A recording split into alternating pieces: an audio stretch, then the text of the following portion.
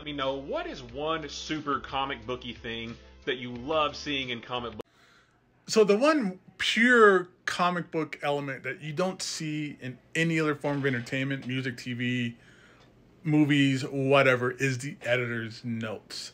That was where there was that little asterisk in a word bubble, and then it'd give you an explanation in like a little box down below. Like, for example, right here, yeah, Black Cat talking about her mixing it up with Venom, and Venom busted her nose up and she stood her ground. Now, if I want to experience that issue and see that happen, I don't want to Google it and Wikipedia it. I want the real context of it. I can go find it. There's a little note there that says it happened in Amazing Spider-Man 316. So I would put Amazing Spider-Man 316 on my want list, and that will be what I take with me when I go to comic book stores and do a little back issue hunting. I would look for that issue. Perfect. Loved it.